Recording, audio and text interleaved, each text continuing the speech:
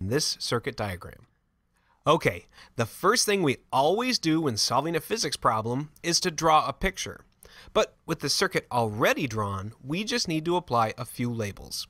We'll label the positive and negative side of the battery, as well as the junctions. And if we had more room on the circuit diagram, we'd also label the unknown currents, but we'll come back to those in a little bit. Now, before we take a crack at this circuit, I recommend that we replace this empty leg with a dummy resistor, a 0 ohm placeholder that will make our analysis a little simpler. This step isn't necessary for seasoned veterans of circuit analysis, but I find it to be helpful for beginners. Alright, to analyze a combination circuit, we'll use what I call the break it down, build it up method. We'll break the circuit down piece by piece, determining equivalent resistances until we have a single equivalent resistance for the entire circuit. Then, we'll build it back up piece by piece using Ohm's law until the voltage across and current through each resistor has been determined. Okay, let's break it down now. We'll start by redrawing the circuit so that series and parallel relationships are readily apparent. We'll write first redraw because there will be quite a few. The basic idea for our first redraw is to convert our circuit diagram, which has kind of this loopy current path, clockwise from positive to negative, into a unidirectional one, left to right. I find it useful to imagine grabbing the positive side of the battery with your left hand and the negative side with your right, then breaking the battery apart and stretching the circuit out onto the page below. So we put the positive side of the battery here on the left and translate the rest of the circuit. After leaving the positive side of the battery, the current encounters the 100 ohm resistor first, so we'll write that here. And thereafter, the current encounters junction 1. There's a three-way split at junction 1, which means these legs are in parallel, so we'll draw them geometrically parallel below. So this top leg has a 50 ohm resistor, and a 250 ohm resistor follows it, so they're in series. And the top leg terminates right here, at junction 2. There's another leg that begins at junction 1 and terminates at junction 2, and it comprises this devilish diagonal resistor. Despite its menacing appearance, this resistor is just connected in parallel with the top leg, so we'll draw it simply spanning the gap between the two junctions below. After junction 2, we have this bottom leg with our 0 ohm resistor. We'll put that to the right of junction 2 here. And then we get to junction 3. Between junction 1 and junction 3 is a single 300 ohm resistor, so it is in parallel with the 4 previously drawn resistors. We'll depict this by dangling one long leg from junction 1 and junction 3. Finally, following junction 3, we have a single 150 ohm resistor leading us home to the negative side of the battery. So we draw the 150 ohm resistor here and finish with the negative side of the battery on the right.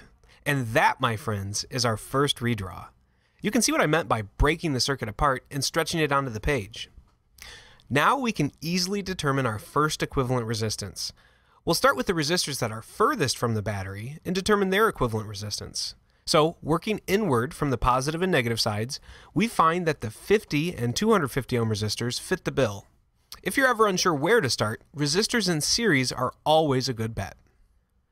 So the equivalent resistance for these two resistors is 50 ohms plus 250 ohms, which equals 300 ohms. This is how we calculate equivalent resistance for resistors in series. Simply sum their individual resistances. And this brings us to our second redraw. We'll redraw the entire circuit, but in place of the 50 ohm and 250 ohm resistors, we'll draw a 300 ohm resistor, like so. Once we finish our second redraw, we again turn our attention to the circuit diagram and determine the resistors furthest from the battery. Moving inward from the sides of the battery, we find that these two resistors are the next to be combined. We calculate their equivalent resistance differently because they're not in series, but in parallel with one another. So for our 300 and 200 ohm resistors, REQ equals 1 divided by 1 over 300 ohms plus 1 over 200 ohms, which equals 120 ohms. So for resistors in parallel, the equivalent resistance is equal to the reciprocal of the sum of the reciprocals. The reciprocal is the sum of the reciprocals. Okay, moving on to our third redraw. Here we'll have the same circuit as depicted in the second redraw, except that we replace the 300 and 200 ohm resistors with their resistive equivalent, a single 120 ohm resistor. Starting to get the hang of this? If not, don't panic. We've got a couple more redraws with which to practice before we're done breaking it down. So, which resistors are next? You guessed it, the two that are in series. So we just add their resistances together. Not a very exciting equivalent resistance, I admit, but note that junction 2 will not be present in our fourth redraw.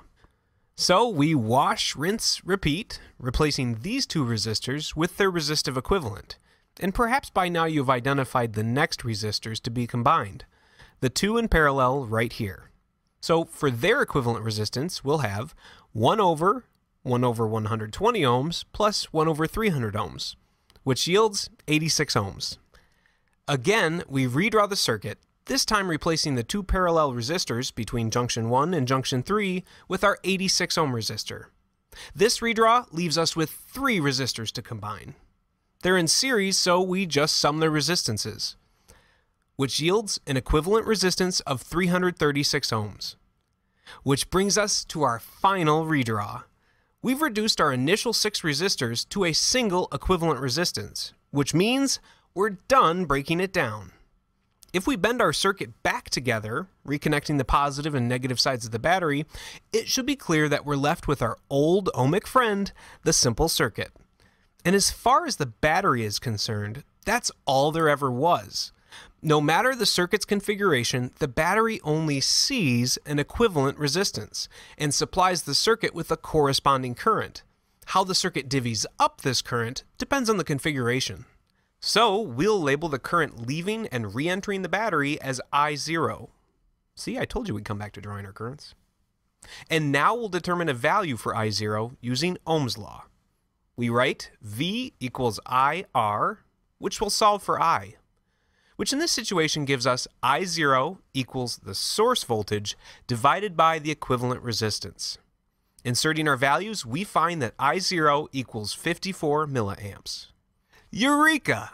A value for current leaving and re-entering the battery marks the halfway point in our analysis, which means it's time to build it up now. To build our circuit back up to its original configuration, we'll move through our series of redraws in retrograde, determining the values for voltage across and current through each resistor as we go. So we begin building it up by revisiting our fifth redraw. By the way, I'm redrawing my redraws here, hence the little 2, for the sake of neatness. But to save on time and paper at home, just simply mark up your old redraws. Okay, we know that I0 passes through the resistor, representing the equivalent resistance of these 3 resistors. And since there's only one path for the current, we know that I0 must pass through each of the 3 resistors. In other words, series resistors experience the same current, but provided the resistance values differ, they experience different voltages. Knowing the current through the resistors, we can now determine the voltage across them using Ohm's law. So for the 100 ohm resistor, we apply Ohm's law and we get the voltage across the 100 ohm resistor equals the current through the resistor, which is I0, that's 0.054 amperes, times the resistance of the resistor, which is of course 100 ohms. This yields a voltage drop across the resistor of 5.4 volts. Now for the 86 ohm resistor, V equals I, that's 0.054 amps, times R, 86 ohms, which equals 4.6 volts. And for the 150 ohm resistor, 0.054 amps times 150 ohms, which equals 8.1 volts. Now at this point, we could determine the power dissipation for the 2 outer resistors, but we'll just wait to calculate power until the end of the problem when we tabulate our solutions.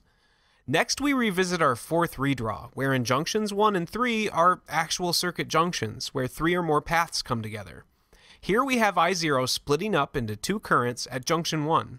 What do we know about resistors in parallel? Well, we know they'll have the same voltage, but so long as they have differing resistances, they'll have different currents. And so we'll label the currents here I1 and I2. To determine values for I1 and I2, we'll use Ohm's law. But first we need voltages for these 2 resistors. We know that the voltage drop across the 86 ohm resistor is 4.6 volts. And since it represents parallel resistors, that means the voltage drop across each resistor is the same, 4.6 volts. And we'll box up this result to save for our solutions table. Solving Ohm's law for current, we determine that the current through the 120 ohm resistor, that is to say I1, equals 0.038 amps. Similar calculation for the 300 ohm resistor yields a value of 0.015 amps for I2. Now to our third redraw. Here the 120 ohm resistor expands in a rather unexciting way. Out pops a goose egg resistor. I0 doesn't change. I1 passes through both the 120 ohm and 0 ohm resistor, and I2 is the same. We'll run the calculations for the sake of posterity with the unsurprising result that the voltage drop over the 0 ohm resistor is 0 volts. Onward and upward, or backward, depending on how you look at this method. In our second redraw, we have an additional leg of this circuit, which means we need additional currents. Again, I0 and I2 don't change, but I1 is now divided between the 300 ohm and 200 ohm resistors here. So we'll call this one I3 and this one I4. To get values for I3 and I4, we'll use, you guessed it, Ohm's law. We need voltages first, but because they're in parallel, they have identical voltages to the resistor representing their equivalent resistance. That's 4.6 volts. We'll box that up for the 200 ohm resistor, and we determine current values using this voltage. So I3 is 0.015 amps, and I4 is 0.023 amps. Got the hang of this? Good. Now back to our first redraw. By the way, you'll likely be studying circuits with multiple power sources soon, and when you do, you'll need another circuit analysis tool, namely Kirchhoff's rules. Subscribe to my channel now, and when you need help with Kirchhoff's, come on back. Okay, I0 hasn't changed, so we'll draw that first. The current through this top leg containing the 50 ohm and 250 ohm resistors, that's I3 here. And the 200 ohm resistor is associated with I4. The current through the bottom leg, that's I2. And it looks like we forgot to label the current through the dummy resistor in our last redraw. That's just I1. So the final pieces of our circuit puzzle are the voltages across the 50 ohm and 250 ohm resistors. Again, it's just Ohm's law using the known current through the resistors, in this case 0.015 amps, which yields a voltage of 0.75 volts for the 50 ohm resistor and 3.75 volts for the 250 ohm resistor. And with values for all of the currents and voltages, we're done building it back up.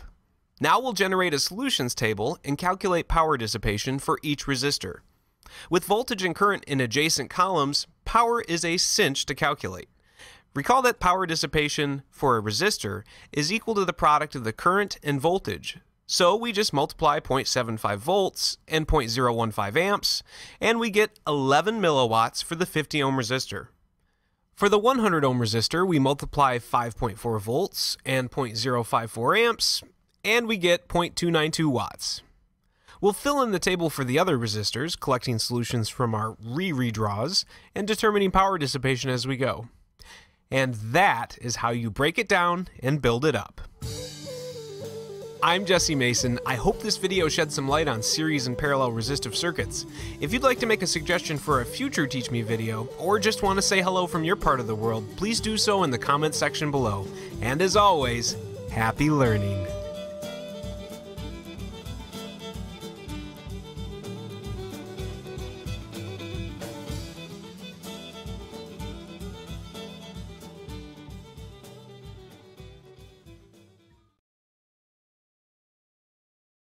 Learn how to find what we call the equivalent resistance, how to find the current in the circuit, and how we find the current in each branch of the circuit, as well as the voltage drop across each resistor. And a lot of that has to do with knowing how to take a resistor circuit and simplifying it down to a single equivalent resistor for the entire circuit. And so we're also going to have some videos that will show you how to actually do that with some more complicated circuits as well. So let's start with this one, which is a fairly straightforward one. So what we have here is we have two parallel branches, and they're hooked up in series. And series means that one is hooked up after the other, and any current flowing through the circuit has to go through both branches. That's how we know the branches are in series. And since current could split up into two directions here, that's how we know that these are in parallel. So what we're going to do is to figure out how much current is flowing through the circuit. So that's one of the questions, I equals question mark. And then we're going to figure out I in each branch, and also how much voltage drop there is across all the resistors. So the V sub R is equal to question mark. So the sub R means the voltage across the resistor. All right, in order to accomplish that, we're going to have to simplify the circuit, so we have to find what we call equivalent resistors. And usually how that's done is by slowly going from the most complicated situation to a more simple situation by combining resistors and replacing them by a single equivalent resistor. So the first thing we're going to do, and let me get a different color, we're going to take these two resistors right here, combine them into a single resistor. We're going to take those two resistors, combine them into a single resistor. And since they are in parallel, the way to do that, you could say that 1 over R total, or the equivalent resistance, so we use either total or equivalent kind of synonymously. So 1 over R total is equal to 1 over R1 plus 1 over R2. If there's only two resistors, there's actually an easier equation we can use. We can say that R total is equal to the product over the sum, which is R1 times R2 divided by R1 plus R2. So using this technique, we have the two resistors, so we have 6 times 2. Notice how I don't write the ohm sign because it makes it cleaner and easier to work with, divided by 6 plus 2, which is equal to 12 divided by 8, which is equal to, looks like 3 halves, right? That goes, yep, so 3 halves. So our equivalent resistance of these two resistors together is 3 halves. So we could take these two resistors away, replace it by a single resistor that is 3 halves of ohm, and you get electrically exactly the same response. So our new circuit will look like this, with the first resistor replaced by a 3 over 2 ohm resistor. There we go. Now the second one, we do the same thing. We use those two resistors. So we have R total is equal to R3 times R4 divided by R3 plus R4. So again, is the product over the sum. That would be 12 times 6 divided by 12 plus 6. That would be 72 divided by 18. And that goes, 18 goes 72 exactly 4 times. All right, so we replace the second resistor by a 4 ohm resistor. We still have our battery. The battery had a potential difference across it of 55 volts. All right, so now we went from this circuit to this circuit. This resistor is the same as these two in parallel. This resistor is the same as those two in parallel. But we're not done yet. Now we have two resistors in series. And of course, when you add resistors in series, you simply add them up. So here you could say R total equals R, well, let's call this R5 and R6. Those are the equivalent resistors. So it would be R5 plus R6 because these are series resistors. They're in series, one after the other. Again, any current going through the circuit has to go through both resistors. There's no choice. That means they're in series. And so in this case, we simply say 1.5 ohms, because 3 halves is 1.5, plus 4 ohms. And so it would be a total of 5.5 ohms. All right, so we can now replace this circuit with an even simpler equivalent circuit. Like so, we have now a single battery with a single equivalent resistance. So R equivalent, EQ for equivalent, is now equal to 5.5 ohms. And the battery is equal to 55 volts of potential difference across the battery. All right, so now electrically, if you had, for example, a black box with 2 leads sticking out, and you went in and probed around trying to figure out what the current, the voltage, and the resistance is, you would get this result, and you couldn't tell if you're talking about or working with a circuit that looks like this or with a circuit that looks like that. Electrically, they're identical. So now we can use Ohm's law. Ohm's law says that the current in any circuit is equal to the voltage across the circuit divided by the resistance. So in this case, that would be the total or equivalent resistance. This is 55 volts divided by 5.5 ohms, which is equal to 10 amps. Which now means that the current in the circuit is 10 amps, which means that the current flowing through the circuit this way, I equals 10 amps. That's the total current. Now the next step, we want to go ahead and try to figure out how much current flows through each branch. So we can see that there's going to be current going in the upper branch and current going down the lower branch. Kind of like a river. When a river gets to a place where there's an island in the middle of the river, some of the water goes to the left, some of the water goes to the right, and more water goes to the side where there's less resistance, less water goes to the side where there's more resistance. So where you have more resistance, less current will go. When you have less resistance, more current will go. Since there is 3 times as much resistance as you see over here, there only will be 1/3 of the current going to the top branch and compared to the current going to the low branch. But how do you actually figure that out? How do you actually calculate how much current goes through each branch? Well, if you call this the total current, I total is 10 amps, then for the top, I going to the top, that's going to be equal to I total, the amount of current coming in, times the following ratio. In the numerator, you write the resistance of the other branch. So we're trying to figure out the current in the top branch. You write the resistance of the lower branch divided by the sum of the two resistors. 2 plus 6. That will give you the current in the top side of that circuit.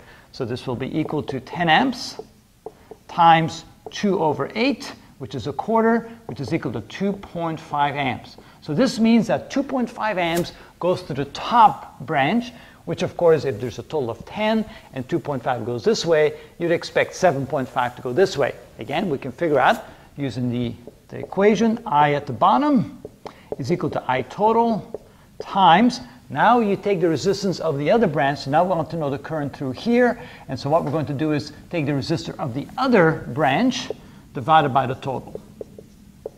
And so this is equal to 10 amps times 6 divided by 8, which is equal to 7.5 amps. So you can see how nice that works. That equation works really nice when you have a branch with just two resistors like that.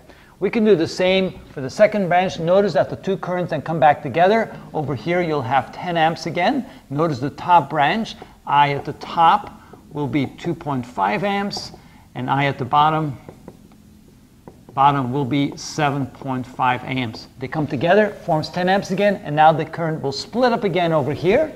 And again, how do you figure out what the current will be? Well, you go I at the top is equal to the 10 amps coming into the branch.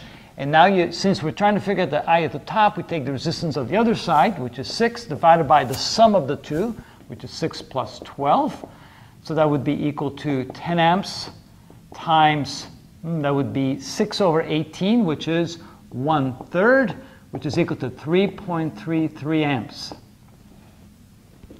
Okay, 6 divided by 18 is 1/3. And then we do it for the bottom. I at the bottom is equal to 10 amps times the resistance in the other branch. So now we're trying to find the current in the lower branch. So we take the resistance of the upper branch, 12, divided by the sum of the two, 6 plus 12. And so 12 divided by 18 is 2/3. So that would be 10 amps times 2/3, which would be equal to 6.67 amps rounded off. You can see that the two together add up to 10 amps. Then they come back together, and then it's 10 amps again. All right. Now, how do we figure out the voltage drop across each of these resistors? So if we want to know the voltage drop across R1, I'm running out of room here, but let me just put it right at the bottom. So the voltage across R1 is equal to question mark. So how do we do that? Well, let's go back to Ohm's law. Ohm's law tells us that I equals V over R.